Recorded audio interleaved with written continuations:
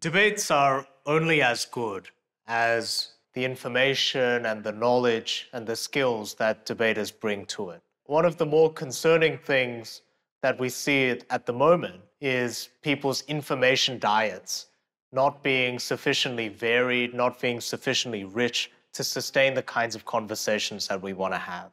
One of the impulses that partisan media, siloed information sources feed off is our desire to be validated, to have news reflect back to us what we already believe to be true about the world. So we should view the different signals and information and perspectives we take in, because that richer diet allows us to see more perspectives and to challenge our own thinking more consistently.